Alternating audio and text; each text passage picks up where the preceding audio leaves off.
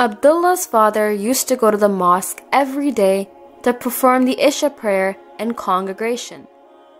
Today, he said to Abdullah, "Abdullah, my son, you are now 10 years old.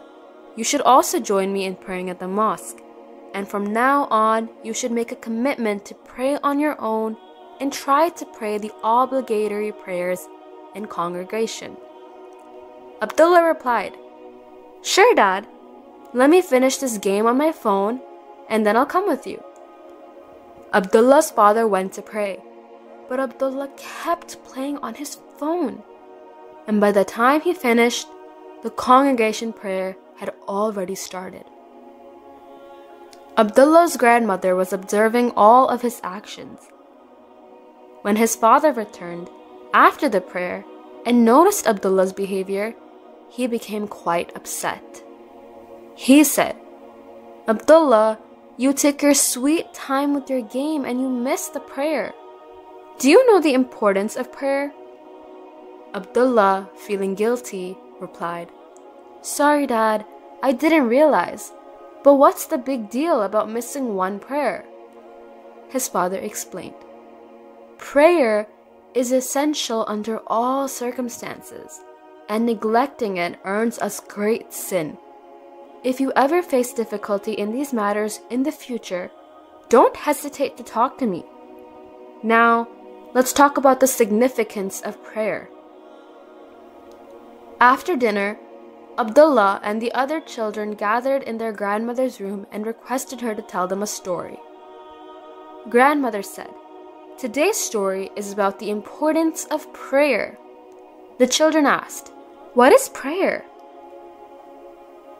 The grandmother answered, "Prayer is an act of worship that Allah has made obligatory for every Muslim, male and female." One of the children asked, "What does obligatory mean?" Javeria explained, "Obligatory means an action that cannot be abandoned under any circumstances." Grandmother continued, "MashaAllah, my dear children, you already know so much. The performance of obligatory prayers is mandatory, and if someone deliberately abandons it, they commit a sin. On the Day of Judgment, that person will face severe consequences." She then recited a verse from the Quran. "O you who have believed, seek help through patience and prayer. Indeed, Allah is with the patient." Grandmother emphasized, "If you ever need help, turn to Allah through patience and prayer, and never abandon prayer under any circumstances." Grandmother further explained, "Prayer is Allah's most beloved act, and He has repeatedly mentioned it in the Quran. Allah says, 'Establish the prayer for my remembrance.'" She recited another verse, "And establish the prayer and give the zakat and bow with those who bow."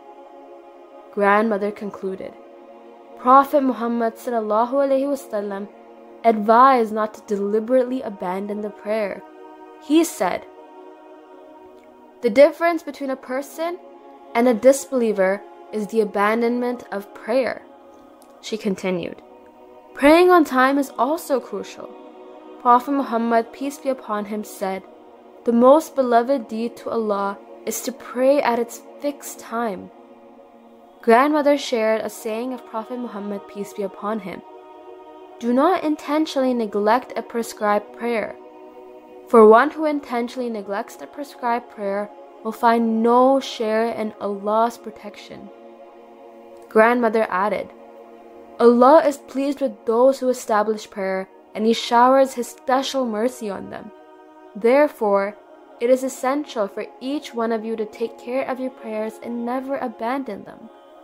Remember, thanking Allah for His blessings, especially through prayer, is the best way to show gratitude." Dear children, Allah has blessed us with numerous favors. The entire universe and all the blessings we receive are created by Allah. To express our gratitude and seek His help in every aspect of life, we must prioritize and perform our prayers regularly. Allah has prescribed prayers as a means of remembering Him and seeking His guidance. Let's strive to establish and maintain our prayers, even in challenging situations, and be grateful for this incredible gift from Allah subhanahu wa ta'ala.